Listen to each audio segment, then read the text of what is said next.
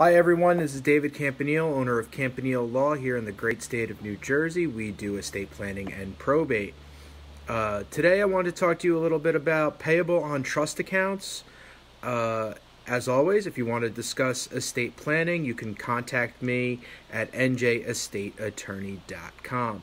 So it's something that I've been seeing more and more lately as people contact me, because I get these questions about payable on death accounts, or to give you a little history, they used to be called the poor man's will, or they can sometimes be referred to as a Totten's trust.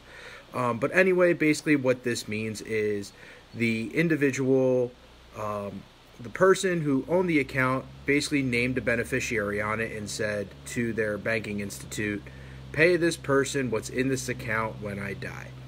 So how does this work? Payable on death accounts are very simple to set up. Basically what you do is you go to the bank, you say, hey, I want to make the beneficiary on this account, and I want to name this beneficiary. Here's the beneficiary's name. This costs you absolutely nothing to do. So what you do then is name the beneficiary, and you control that account. You created that account, you control it, you can add to the account, you can withdraw from the account, you can invest from the account. You can do what you want. You can spend all the money in the account and leave the beneficiary absolutely nothing. That is your prerogative. After you pass, the beneficiary is entitled to what has been left in the account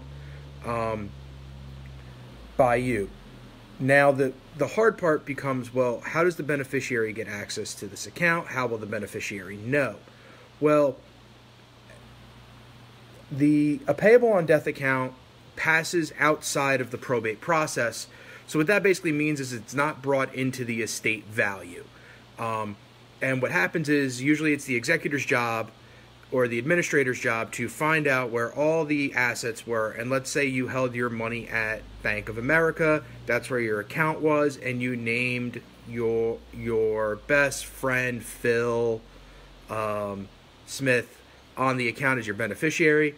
The executor would compile, look at all your accounts, see, okay, this is a payable on death account to Phil Smith.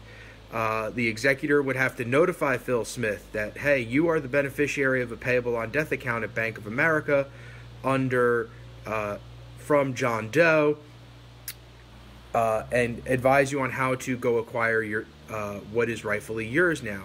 What the beneficiary is going to need to do to go to the bank is there's a simple form that the bank has that you'd have to fill out, and you'd need a copy of the death certificate to show that the person's passed, and then the bank will release the funds to you.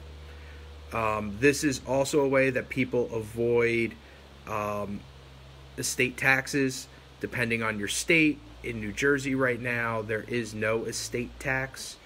That was waived a few years ago. And what happened, but the tax situation the account will be taxed on any money or interest that's gained up until the date of the grantor's death. So there'll still be some filing on the tax side, but we're mainly concerned about the beneficiary right now and how can the beneficiary go about getting their money. So what did we learn? You could do these free ways to set up wills. I normally handle this with clients that are very cash strapped. They really can't afford a will. They can't afford a trust. And this is a way to avoid intestacy and having the court really dictate who's getting what.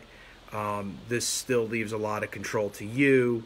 Not as much as a direct will or a trust would, but it still gives you more than the state saying, okay, we've taken your 3 bank accounts and we're dividing it amongst 3 people, rather than you could say Phil Smith gets bank account 1 at Bank of America, Joan Smith gets bank account 2 located at Bank of America, and account 3 goes to Davita Smith from Bank of America. They each get whatever was in that account, and they can't argue with who gets what. That was dictated by you.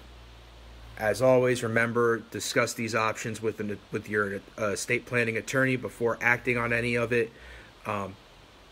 And if you want to talk estate planning with me, you can contact me at njestateattorney.com. As always, my name is David Campanile.